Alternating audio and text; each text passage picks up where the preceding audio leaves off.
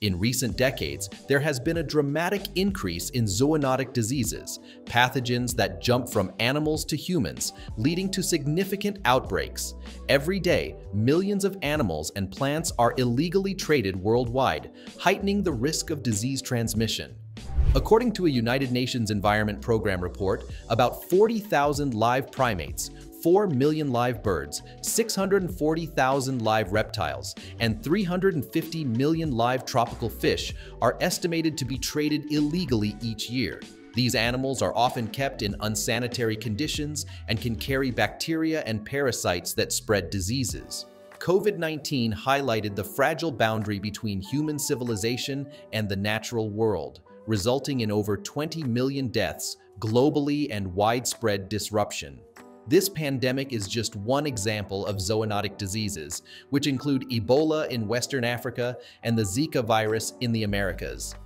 The growing list of zoonotic diseases raises increasing concerns about their potential to cause global disruption.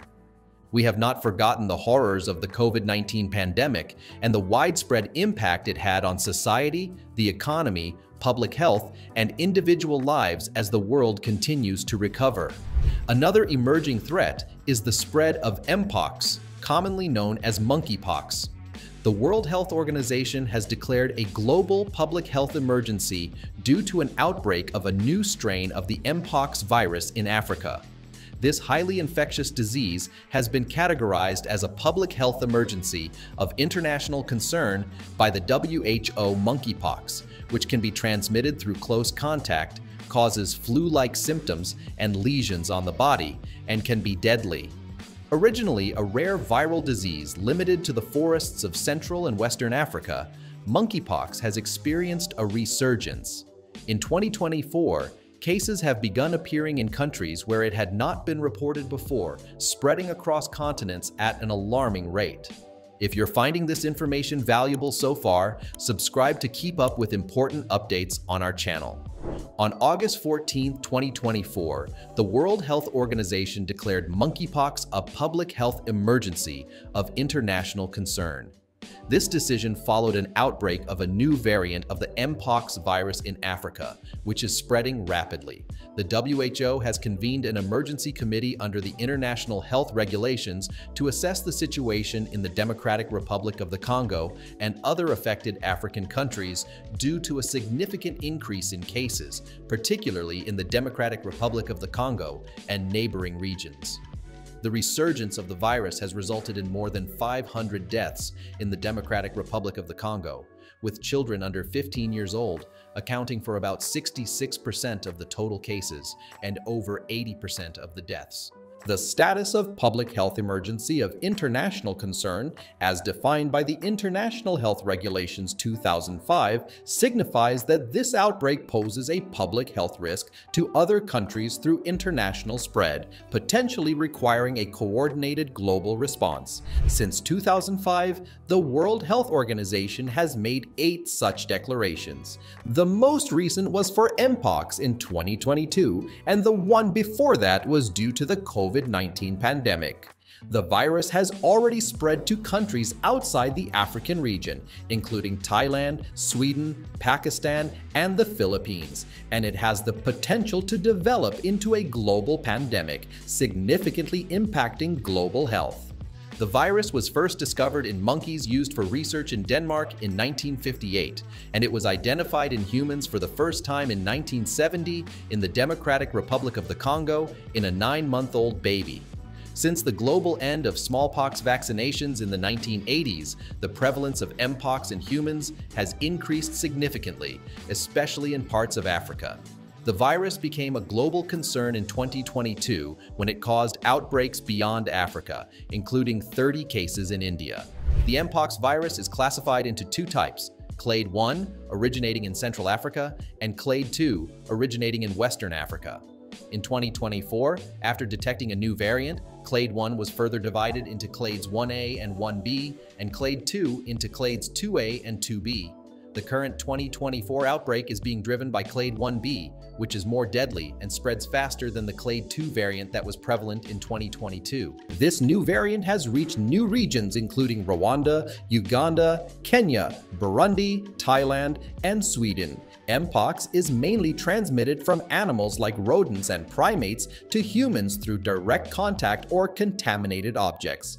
Human-to-human transmission occurs through direct contact, bodily fluids, face-to-face interaction, lesions, and indirect contact with contaminated bedding or clothing. Initial symptoms of monkeypox are common and include fever, muscle pain, sore throat, headache, swollen lymph nodes, and fatigue, followed by an itchy and painful rash. Not everyone will exhibit all symptoms, and the incubation period ranges from 1 to 11 days, with some cases taking up to 4 weeks. The rash typically starts as flat spots that develop into fluid-filled bumps, eventually bursting and crusting over within about 10 days.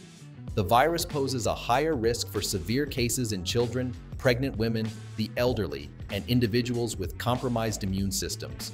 Diagnosis is primarily done using a PCR test on lesions, similar to those used during the COVID-19 pandemic. So guys, if you have any question in mind up to this point, do ask in the comment section below.